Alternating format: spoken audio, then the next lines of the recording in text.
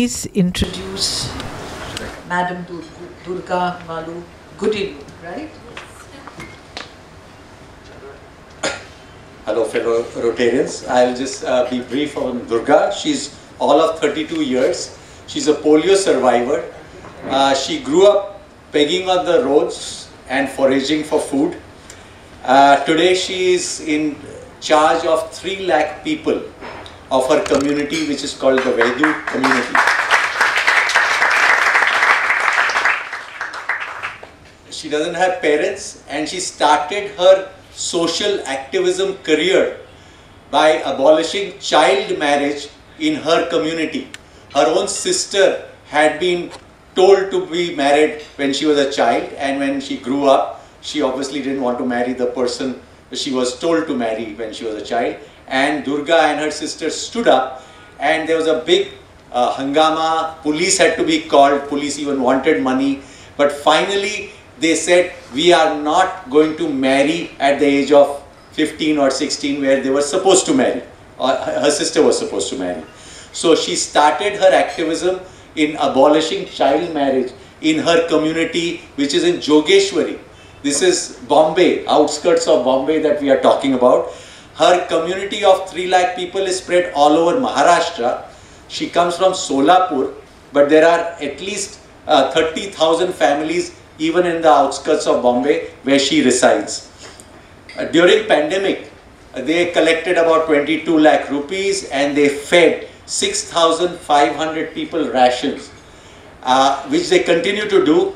And today, with the support of RCB, they have started adult literacy in their area, and 100 families are getting ration. But for the adult literacy, there are 300 adults getting tuitions or getting taught. There are about 200 to 300 children who come regularly in this school. So I know RCB has supported in our own little way. She has managed to get many more people. We have been associated. In fact, my late father Sitaram Shah got introduced to Durga and supported her, and we find in her in a young age of 33, she has taken it all by herself to make the change in her community, and we wish her good luck. And from all of us today, I think the award will carry home the message. So thank you and congratulations, Durga.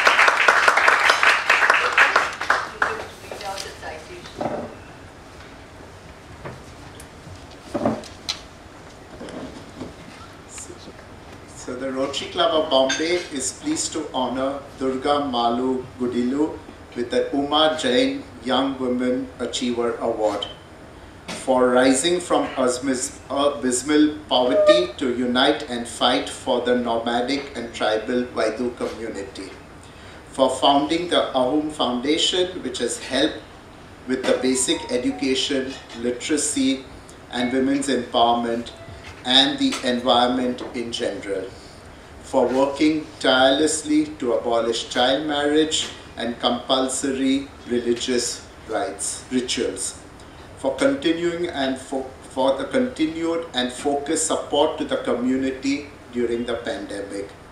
Signed, President Rotarian Shohnaz Vakil, Rotary Club of Bombay, 2021-22. I think we get. You let Mr. Naresh join. Naresh. We'll come down. Come now.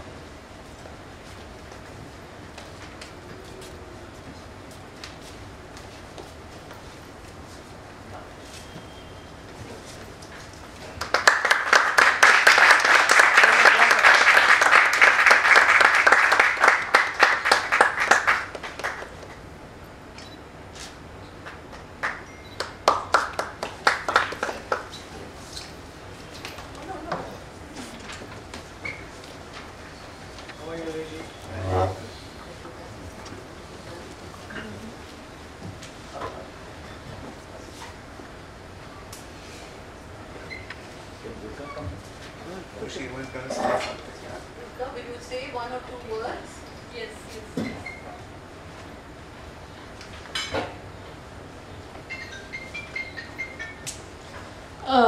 सभी को मेरा नमस्कार और यहाँ पे stage पे बैठे हुए सभी मान्यवर और यहाँ पे इस प्रोग्राम में जो साथी है उनको भी मेरा नमस्कार।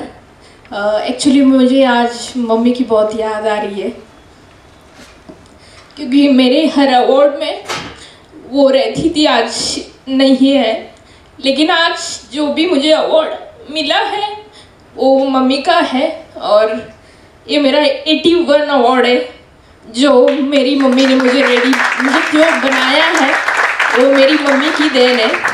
और मुझे याद है हम लोग रेशन बांट रहे थे और मेरी मम्मी गए साल कोरोना के टाइम पे गई, और इस सिस्टम ने स्कूल कम बनाया और हॉस्पिटल्स कम बनाया।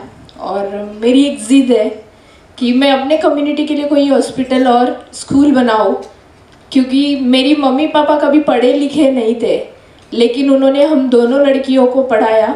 और मेरी सिस्टर फर्स्ट ग्रेजुएट है मेरे कम्युनिटी की, और उन दोनों ने पढ़ाया, इसलिए आज हम हमारे समाज को पढ़ाने का एक जिम्मेदारी और अपना कर्तव्य कर रहे हैं। ज़िंदगी में अपने लिए सभी लोग जीते हैं और वो एक स्वार्थम कहते हैं, लेकिन दूसरों के लिए काफ़ी कम लोग जीते हैं। मुझे ऐसा लग रहा है भगवान ने शायद मुझे इसीलिए भेजा रहेगा कि मैं बहुत सारे दुर्गा बना सकूं मेरे कम्युनिटी में।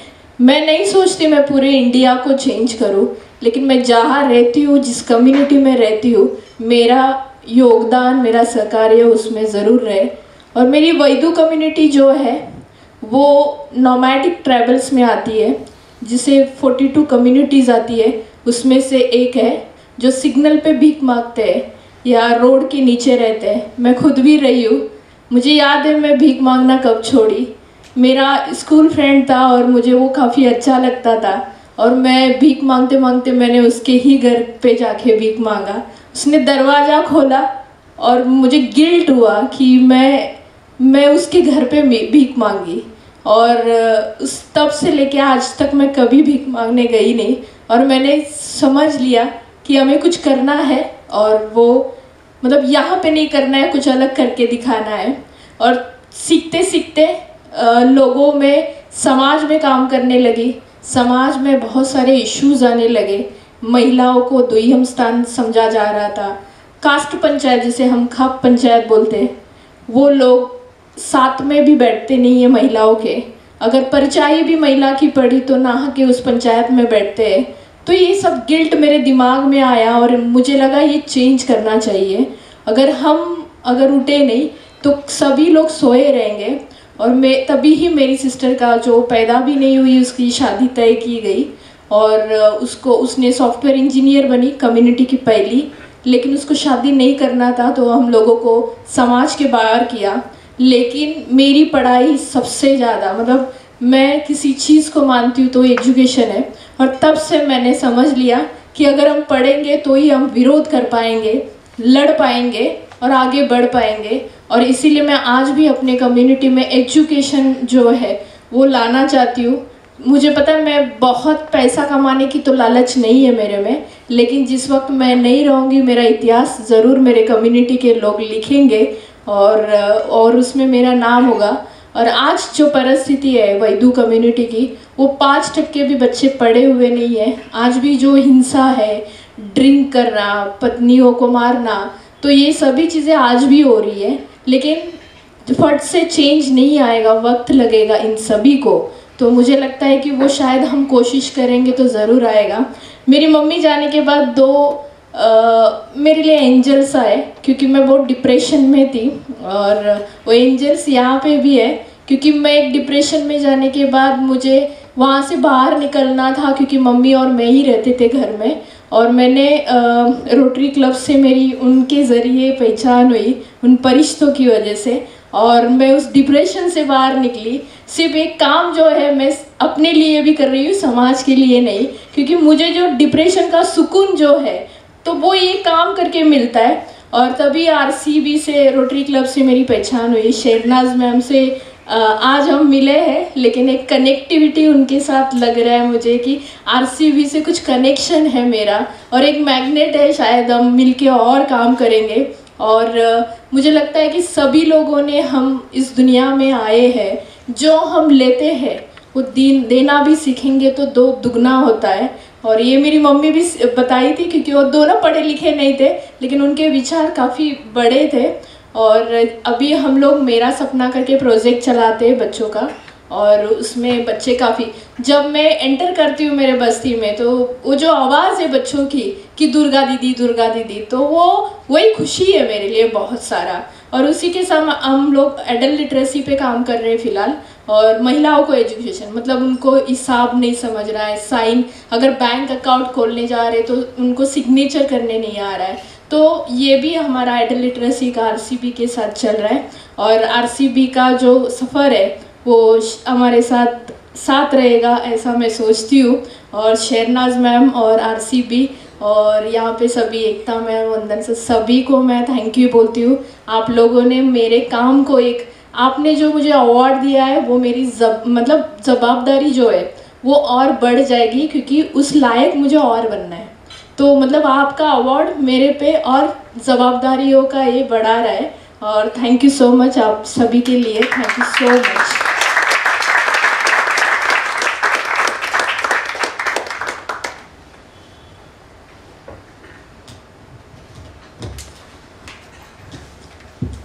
I now request Rotarian Satyan Israni to introduce our guest speaker, Mr. Imtiaz Anees.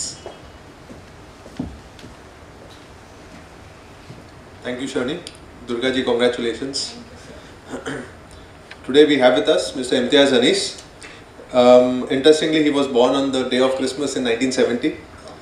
He is an Indian equestrian. He competed and represented India in the Sydney Olympics in the individual eventing event. Trainer, educator, competitor and qualified equestrian Australia level 2 instructor and coach educator with an equine business degree. Imtiaz has managed and coached several international young rider teams in dressage, show jumping and eventing. He has pioneered international study tours all over the world, including the US, Australia and New Zealand, giving his students international exposure. He has recently penned his moving journey in his memoir, Riding Free, My Olympic Journey, which hit the stands recently and was published by HarperCollins. The book shows how an equestrian develops and nurtures a deep connection with his horses and how vital the role of a mentor is in equestrian sports. So I'm sure this will be an interesting afternoon where we learn something unique. And I request all of you, please put your hands together, and I invite Mr. Imtiaz Anees to speak to us.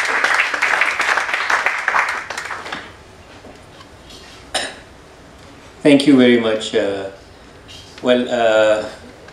My story is nothing as compared to Durga's. I really have to congratulate you, and it's really an honor to be in the same room. We need people like this, and that's what this whole world is about. That's the reason, actually, to start off from that, because that's the reason I wrote my book as well. Because it's about making a difference. That's what life is all about. That's why we're here. There's no point getting up every morning and doing the same thing what everybody else does. And I had something totally different. Ever since I was 6 years old, I had only one dream of representing India. I didn't even know in which sport when I was that young, you know, because I just wanted to represent India. For me, it was a pride to wear that Indian blazer and see that Indian flag. I used to write victory speeches, and I used to, you know, whenever I went anywhere, even at that young age, I still remember I was 8 or 9 years old, and if anybody was nice to me or anybody helped me, I would make a note of their name, because, and you know, my parents would ask me, what's the reason? I said, no, because when I do represent India, I must remember all these people, you know? These will be my victory speech. So that's how I used to think about these things. So most people sang songs in their bathroom. I didn't sing songs. I actually wrote speeches and talked, you know, I used to keep on talking. As you will hear today, I do like talking. So I did talk a lot, and that's how I used to think. As time went by, you know, I was always, the dream still stayed on, and I was very fortunate. You know, it's a long story, and you got to read the book for it. But I was very fortunate in my career that at the age of 11, I actually found my passion, and I found my coach, who was an expat who was posted to India. And it's about relationships, about having good mentors, having people who can guide you and help you in achieving your goals. And you know what's quite interesting, I'm going to jump a little bit, but from 11 to 30, for 20 years, I trained with the same coach, and she took me to the Olympic Games without any exchange of money. There was nothing. There was no reason for her. It was just because she found that passion in me, that desire in me, that she wanted to be a part of it. And it was also what my family, what the country India did, how it treated her as well. She was so loving and so grateful for India that she felt that this was a gift for her. So it's about having people come into your lives at different stages in order to achieve your goal. So, you know, in today's day and age, I think one of the biggest things I have to talk to a lot of younger generation is having mentors. You know, when you're in school and college, you have your teachers, you have your professors. As you grow older, you need people all the time. And that's why an organization like this is absolutely perfect. Because that's what this organization is about. It's about fellowship. It's about helping people, not only about financial gain or not only about fame, but also to achieve what they want to, or when you're in a pathway, not to know whether you're going to go right or whether you're going to go left. Both may be right, but you just need that help. You need that advice. And throughout my career, I had just amazing mentors who just came into my life. Just like as Durga just said, you know, like angels. I didn't even know who they were, where they were. At every point of time, I was at a place where I thought, oh, I cannot. There's a wall, I cannot climb it. And somebody came, gave me help, literally picked me up, put me over the wall, and then I was on again. I ran till the next wall came. And as soon as the next wall came, there were other people that came into my lives. So that's the beauty about what this whole story is about, this whole life that we live. It's about value adding, it's about giving back, it's about putting back into society what we've taken out of society every day, you know. And like I keep saying it because I keep telling, I have a riding school now and I train kids, and I keep telling them the same thing. It's about how you carry your life is how people get attracted to it. So it's very easy to say, well, you know, I don't have enough money, I don't have enough time, I don't have enough resources. You will never have enough money. You will never have enough time, and you'll never have enough resources. That I can assure you. So you got to make the most of it when it is. You got to take charge, set yourself those goals, and go for it. So I was really lucky when I was, I think I was about 24 years old. I was selected to represent India at the Asian Games. I was the first civilian ever to be represented, and it was, you know, I was so excited. It was like a dream of mine ever since I was young, and actually to get to the Asian Games, you know, for anybody is always a big feat, but for me, being a civilian was very hard, and they had trials in all different parts of India, made it even more difficult. So it was not only, they had Delhi, Bareilly, Jaipur, Jalandhar, and then all army, everybody was in the army except for me. So they made it even more difficult, and they put a trial in Bihar, Bodh Gaya. I'm not even sure whether most of you may have heard of that place, you know. And that was where one of the trials was. So to reach there, get my horse there, actually do the trials. But it didn't deter me. If there was a will, there's a way. You figure it out. There are people who will help you. I took trucks, I took trains, I unreserved compartments. I don't think my parents even knew what I was going through in order for me to achieve my goal. But I did it. So when people look at things like that, you have to realize that hard work is something that has to be there. You cannot achieve anything in your life without hard work. The other day I read a saying, and it was quite a lovely saying, that, you know, I want to make all the money in the world. And people say that, well, it's not about making all the money in the world. It's about achieving something in your life. Have you value added onto society? Have you value added onto the people next to you? It's not about doing such big things always, even the little things that make that difference. The first Asian game was in 1994, and I was selected. And the night before the Asian Games, so the team was selected, I was wearing my India blazer. I was so excited that I'm going to actually represent India. And the morning when the team was announced in the Times of India, my name was not on it. They had removed my name. I was shattered, absolutely shattered. I can imagine. I was only 21 years old, which, you know, is old, but not old in our sport, because in our sport, you know, you've got to be 30 plus literally. But my whole world came to an end in one shot. And politics, bureaucracy, whatever you may call it, I'm not going to get into that. I don't get into it in my book either. It was just earth shattering. It was just something I couldn't even get out of bed. And my parents came to me that day and they asked me, what is it that you want? And I said, to represent India. And they only gave one answer: get back in the saddle. So this is the kind of support that we need from everybody around. Nobody says, well, you know, you've already done your best, you've done all your trials, you actually have made it, you're still wearing the India jacket, you've traveled the whole of the country. No, no, no, that was not the point. The point was, this is your goal, you have set it, things like this happen, this is life. You can sit here and cry about it and say, well, it's me, I don't have the right place, I have not the right opportunity, I don't have the right money. Or you can get up and get it done. So this is what I really am a firm believer on, and I did. And I was fortunate enough, in 1998, I got to the Asian Games again, and I won a medal for India, but it didn't end for me there. You know, that was not enough. I wanted to go to the Olympics. And you know, my parents thought, the Olympic Games? Are you serious? There is no equestrian who has gone to the Olympic Games, and you're civilian. Where are you going to do this? There's no qualifying event in India. I said, the Olympic Games is in 3 years in Australia. This is where I'm going to base myself, and I will go there. Parents said, well, if this is what you want to do, well, we'll support you. You figured it out. So I moved base, left friends, family. I didn't know anyone. And I found a stable that I could train and work at. I slept in a stable. I worked every day, 20 hours every day, cleaning stalls, mucking stalls, washing horses, just to get that riding lesson, just to learn. It was not easy at all. It broke me every day, and every time my parents would call, they would ask, you know, how's it going? I'm fantastic, wonderful. I'm training every day. I just love it. Little did they know, they had no idea what I was going through.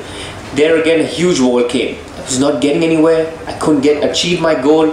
It was just struggling. And a family, just an Australian family, saw me, and they saw me how hard I worked, how dedicated I was, how sincere I was in my goal, and they said, this is not a program for you, come and stay at our house. I lived with that family for 3 years. I don't even know, they didn't even know who I was or where we from, but opened their home out to me. Their kids became like family to me, and I trained with them at their place for the 2000 Olympic Games. So there are no barriers when it comes to things like this which you really want, where your heart is in the right place and you're sincere about it. That is the most important thing which I tell these kids today. If you are sincere, if you're coming from the right place, you don't have a vested interest or another game plan, people will come together, people will help you, and you will achieve what you have to achieve. And I was fortunate enough that in 2000, I represented India at the Olympic Games. After that, I was fortunate enough again to go to the World Championships and continue this and make a career out of this. So that's my basic crux of my story. The reason I wrote my book was to tell people about getting out of their comfort zones. Don't do what everybody else does. You know, even when you look at kids today, they go to classes because it's convenient. The carpool is going there. You know, their friends are there. That's what everybody else is doing. No.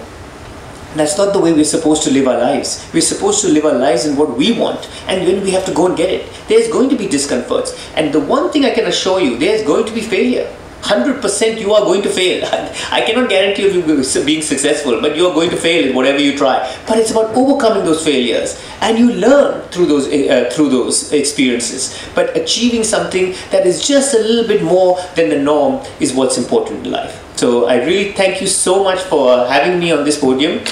It's a very special for me to be here as well, because as the book starts off with really someone who was very close to me and who I always modeled my life on was my grandfather, and he was a very, very, how would I put it, a Rotarian to another level. In fact, when he wanted to become, he was nominated to be the president. My grandmother and him were fights at home, you know, of not being, because it was his life. And he said, now if you become the president, then you will not come home at all. So he loved Rotary more than anything else. As my grandmother would say, definitely more than her. So it really means so much to me to be here today in honor of him as well. I mean, he would have been extremely proud that I actually am here and talking to all the Rotarians at this club. So thank you very much.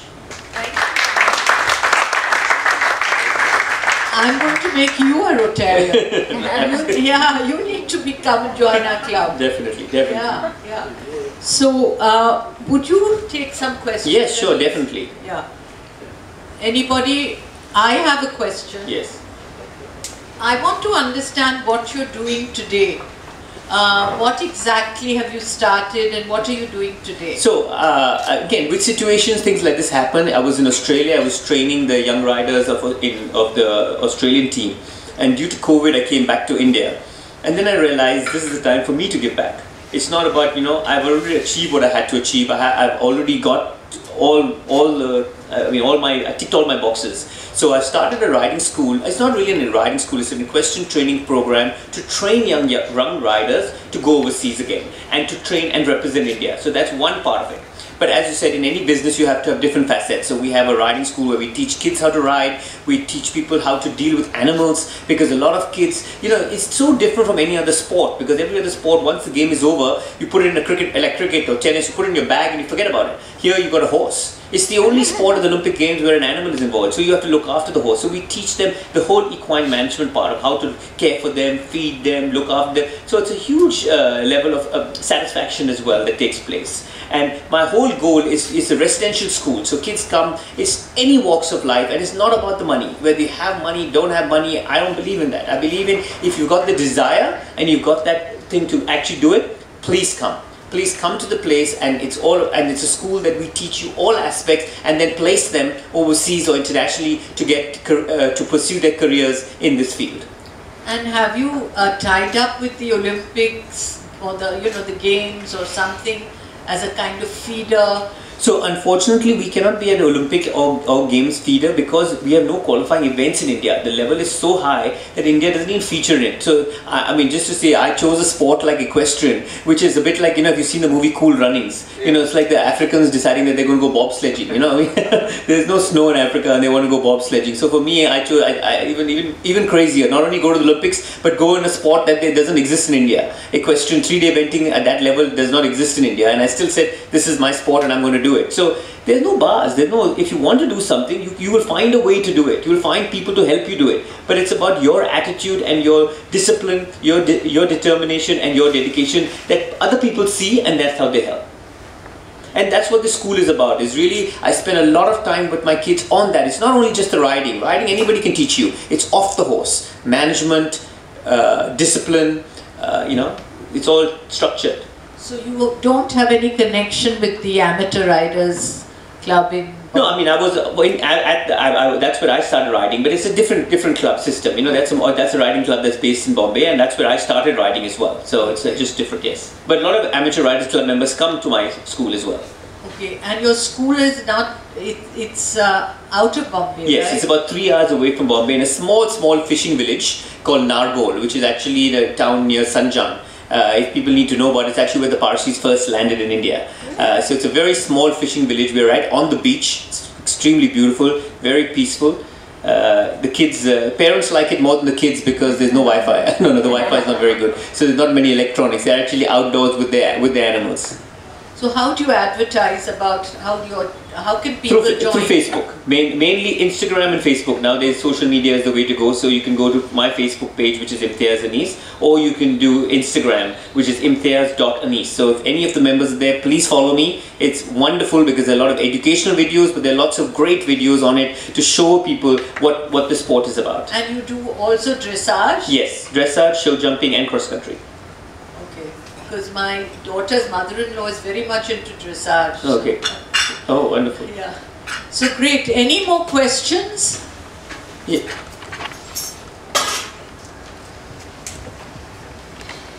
Thank you, Imtiaz. This was wonderful to hear you. Absolutely inspiring story.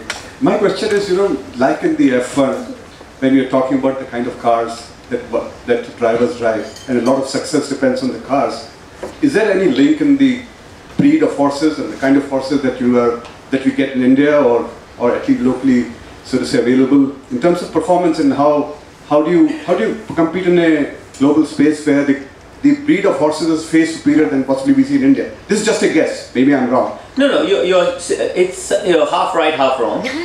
In the way that yes, you do need to have the quality in the horses, but that quality in horses is in India as well. So the thoroughbred industry has already brought in those good quality horses, but we have to train them.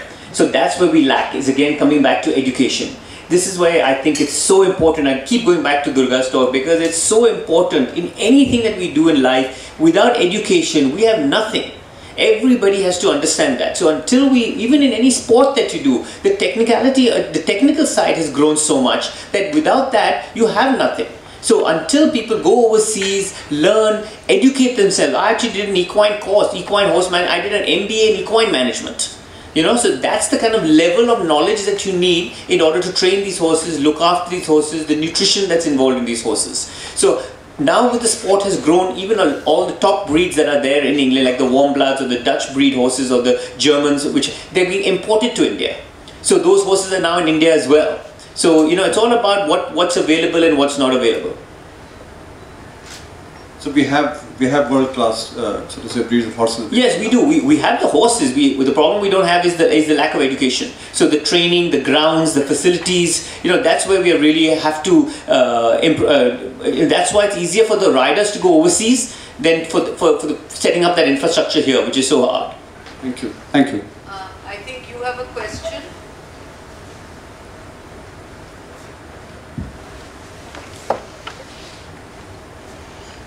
Since you've been with horses from a young age, do you feel there has been an exchange of energy between the horse and you? Absolutely. I think that's one of the wonderful questions, and you know, I'm going to divert a little bit on it because the reason there was an 8-year-old boy who read my book. That's something again about the book. I wrote it in such a way that even a 10-year-old can read it and parents can also read it, because I want the younger generation to read it. That it's about, you know, living their dream, following their passion rather than just doing what the norm is, you know. And he asked me, he said, how do you remember everything? How do you remember the whole book? I mean, there's not a single thing that you missed. And the thing that I remember were my horses. Because to me, that was far more important than anything in my life, is the connection I had with my horses, the relationship I had with each one. Each one was different. And each one came into my life at a specific time, and we had that relationship and that bond for us to go to that level, because that's how you achieve everything. So coming back to your question again, is that, you know, when you look at the breeds or the types, it's not only about the breed or the type, it's about that match that happens, that connection that happens between you all, that you can achieve more success, you know. So it's a bit like when you go to school also, people say, what's your favorite subject? Maths. 50% of those people, it's the maths teacher, that's why the maths is the favorite, you know. It's the way they're taught, you know. So it's to do with that as well, you know. It's how your relationship with people are and your relationship with your horses that you can achieve the goals that you want to achieve. Okay, that brings me to the next question. Yes. Which is that you said that people have come into your life at different times. Yes. You needed them most. Is that also a kind of exchange of energy? Well, you know, it's a hard one to say, because I'm not, you know, I'm not into like whether it's energy or what, but I think it's the vibes that you give, the vibes that you put up, the attitude that you have. You know, when you go into a situation, I'll give you an example, and I keep diversifying because these are small stories that come out in my way. I didn't have the money to buy the top Olympic horses, and I didn't have the money to train with the top riders. But one thing I did have was the time and the dedication that I definitely had, and the work ethic. That was something that was instilled in me ever since I went to boarding school. So, you know, I was up at 5 o'clock every morning. Even now, I'm up at 5:45 every single morning. I ride at least 2 to 3 horses every day, even at my age, you know, and I'm not young. So I'm still riding a lot. I teach the whole day. That's my passion. So every day I would go, whenever there was a competition, I would go to that competition and watch warm up. And whenever those riders would drop a jump or drop a fence, I would run and put the fence up. And nothing, just stand on the side. Jump would fall, I would put it up. Jump would fall, I would put it up. And I did this for I don't know how many shows. And one day a rider came and he said, "Boy, you ride?" I said, "Yeah, I ride." He said, "Oh, come to my farm. We're looking for, I'm short on riders. I need someone to ride my horses." I said, "Are you serious?" He said, "Yeah, come in the morning and come and ride my horse." So I went there. The next morning, I was there on time, right clothes, right thing. The first thing in life, show up and be on time. That's the most important thing I tell people everywhere. When I have a lesson at 6 o'clock, if you come at 5 to 6, you're already late. If you come at 5 to 6, you are late for a meeting. You should be well in time, with the right clothes, with the right papers, with the right file, 10 minutes before you're supposed to be there. If you have a lesson with me, warmed up, ready, in the ring, before I come. I'm never late. So I don't expect my students to be late. So the same concept. He saw that I was always on time, I was always dressed well, I was always turned out correctly, I was polite. And so through that, he gave me more and more horses. Then eventually I got horses to ride, compete, jump. And I went to my first competition, and it was one of his horses, which was he just gave it to me free. Because of the way I looked after his horses, the way I looked after his time. So it's about those sort of things. Those are things when I say people come into your life. But it's also because I showed up on time, because I was there helpful, because I did my job, he did. Other people see that. Also your goal and your passion attracts it. Yes. it matches. No, thank you, thank you. I mean, you have to be. You got to live up, get up every morning with a passion. You got to get up every morning with a goal, whatever it could be. It doesn't have to be Olympics. It doesn't have to be sport. It doesn't have to be making $1 million or driving a Mercedes car. It could be helping people. It could be being a chef, being elected, whatever field that you want to be. But you got to get up in the morning with a little bit of oomph and say, "This is what I want. This is what I'm going to get." And I'm going to and run. You know, be energetic. Even for now, when I teach kids and they're coming in the class. 6 o'clock, then that's the kind of lesson you get. But if you come in at 5:30, "Sir, what can we do today? Can we jump this? Can we do this? Sir, can we try this? Sir, can we try that?" Then that's the energy you'll get from me, because you're putting out that energy. So that's the energy you'll get from the outside. So it's all about that. That's what life is all about. But you see, look at the youngsters today. Half of them are slack, they're getting late. I mean, that's my first thing if they come to my school. I walk into the room, if they haven't made their bed, I say, "You're not getting a writing lesson today. Make your bed." First thing. We don't make a bed at home. I say, "Well, this is not home."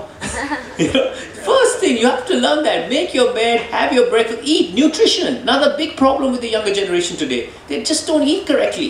I mean, how are you going to achieve anything in your life? It doesn't really matter. Eat well, sleep early. You know, these are things which, when you look at successful people, look at successful businessmen. Forget about sport. Successful businessmen, they're not successful they're successful because of their mindset. They're successful because of the way they work, their work ethic. These are things that we have to inculcate in our generation today. Not 2 + 2 or school or what the book teaches you. Those things you're anyway going to learn. And nowadays there's Google, so you don't even need to, you can Google everything. But it's these sort of basic things of actually dressing. You go to a meeting and people are coming scrambling in the paper, and then somebody says, "Do you have this paper?" "Oh, sorry sir, I just forgot it. I just go and get the paper." It's too late. Should have had it with you. Think, plan the night before, pack the day before, have everything lined up before. It's all about planning, organizing, things like that. Sorry, got a bit disturbed. Thank you, Imtiaz. I see your mother beaming. I don't know whether she's how much of his, discipline was from you? All of it? No, yes, he was always a disciplined. Sorry, he was always a disciplined person. Even as a child, he was very good at it. And I think sending him to boarding school, much against my wishes and the tears that I shed when we sent him, I think has made a man out of him. I think the boarding school has really helped him get disciplined and focused on what he wanted to do in life. And I must say, my husband and I encouraged him from the age of 6 to do what he wanted, and we always supported him. So I think the combination of that has really helped Imtiaz to achieve what he wanted. Wonderful.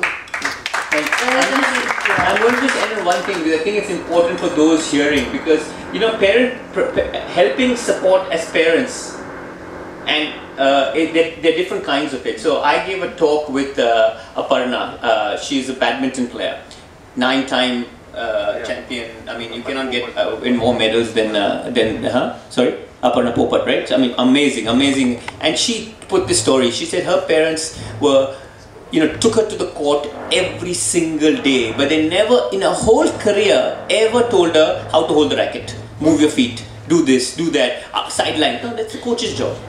Their job was to make sure she eats on time, she sleeps on time, does her homework, and take her to the court. That is support. So this is where parents also get a bit caught up at trying to get involved in everything about. No, there are people who do that. So this is really important. And also change. She came from I'm just taking her story so that people realize they're different stories. She's an absolute vegetarian. And she went to her first junior national championship. It was in Copenhagen or some Swedish country. And there was no veg food. So she ate donuts and competed at that event. When she came back, the coach said, either you eat or you stop training. And she came back and she told her parents that. Her parents said, from tomorrow morning, tell them to start 6 boiled eggs. The coach would bring it. She would eat at the court, not at home. In fact, she had a younger sister, and she said, "What about me?" She said, "You don't play badminton, you would be eating vegetarian." There'll be vegetarian food cooked for you every day. So that is the support that I also got from my parents. They made sure the facilitation was made, because I ran so hard. So whether it was getting where I had to get on time, those sort of things would happen. There was never a delay. My mom would be out. There were socialites of Bombay. They would come home at even 3 in the morning, 4 in the morning. But if I had to be taken 5:30 to the race course in the morning, if I was up, I woke up my mom, I was taken. There was no questions asked. So that is what it takes.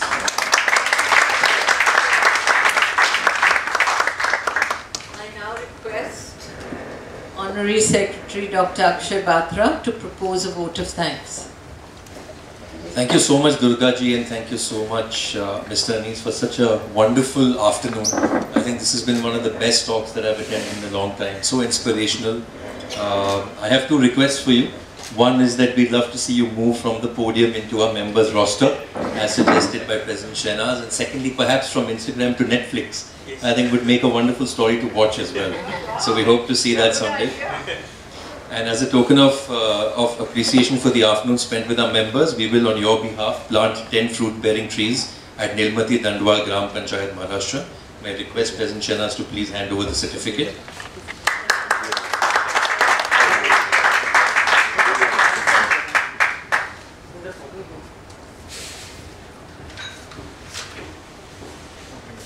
Okay, Imtiaz has got his books also, if anybody's... Yeah.